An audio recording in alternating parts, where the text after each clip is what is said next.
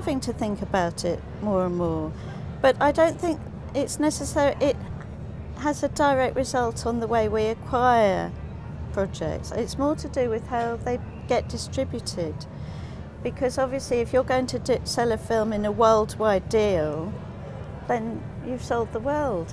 You've done your job.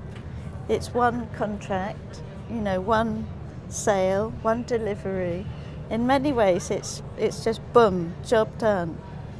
So you know, in a way, I know that a lot of producers think that, you know, if they have the relationships and so on with these VOD buyers, that actually it's going to eventually, maybe they won't need sales agents.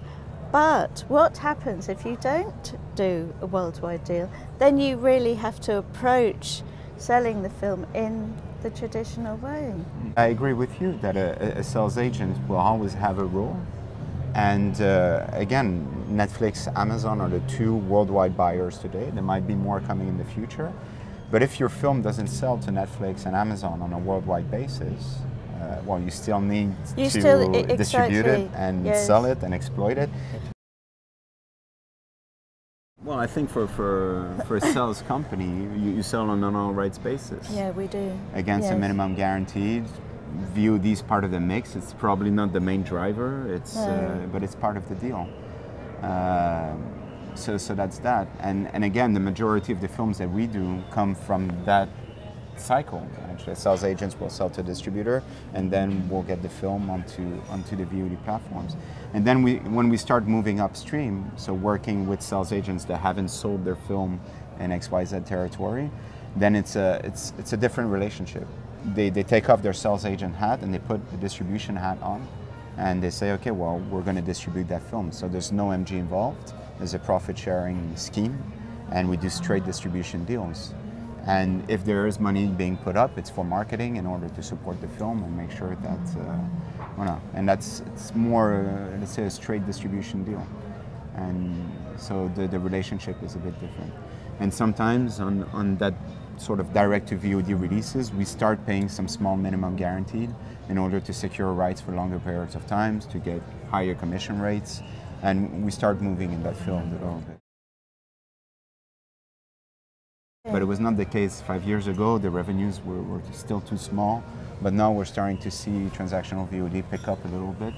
That enables us to that was always one of our things. We never were able to get reliable information about revenue. Yeah. So it was very hard to judge whether you should go into a deal or not, just because there was no evidence, you know, of money earned, which is what it's always about in the end.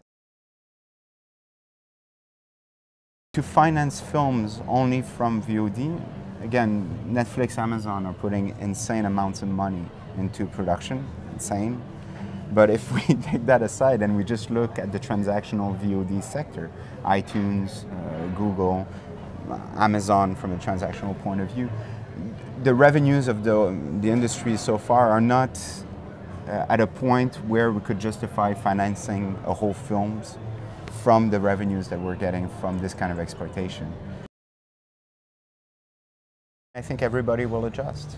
And I don't think that I'm not a big believer that it will replace everything and the film industry as we know it will die. And I'm not pretty much well, there'll still in catastrophe scenarios be the like Festival that. of Cannes, won't there? Yeah, I hope. And I hope so too. And you know, I mean, just the fact that it's the Festival of Cannes, that's all about the theatrical experience, isn't it? It's going to see the films in selection on that huge screen. The current state of affairs, if you ask me, is that most movies don't make it to theaters, or in a very imperfect way. In very few territories, or in even limited releases in some territories. And the reality, and it's been like this for many years, that people watch movies another way, in other means in the theater. Absolutely. DVD, television, it's always been there.